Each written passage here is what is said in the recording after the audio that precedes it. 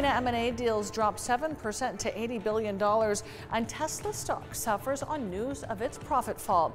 You're watching the Daily Brief with Forbes. I'm Ramia Faraj. The value of M&A deals with any MENA involvement reached $80 billion in 2023, down 7% from 2022, according to LSEG.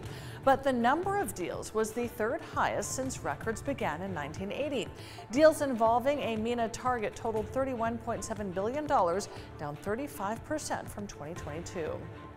In its year-end earnings report, Tesla disclosed it saw its first annual profit decline last year since 2017, dropping 23% to $1.9 billion. The news sent the stock plummeting. Tesla's $16.6 billion in adjusted EBITDA was 13% lower than 2022's $19.2 billion. Meanwhile, Musk says Chinese automakers will demolish global rivals without trade barriers. It underscores the heat Tesla faces from Chinese rival BYD, which is racing to expand internationally. Musk's comments come after Warren Buffett-backed BYD, with its cheaper models, overtook Tesla as the world's top-selling EV company last quarter. South Korea's Hyundai Motors saw a 31% rise in Q4 profit that missed analysts' expectations due to unfavorable exchange rates and one-off costs from the sale of its Russia plant. The world's number 3 automaker by sales, with its affiliate Kia, saw Q4 net profit of $1.65 billion.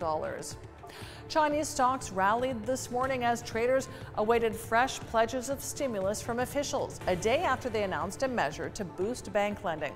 Hong Kong and Shanghai rose for a third straight day on hopes Beijing will put in place more help for the stuttering economy. President Macron arrives in India today as France eyes lucrative deals. India's key military supplier, Western democracies, are courting New Delhi as a military and economic counterweight to China.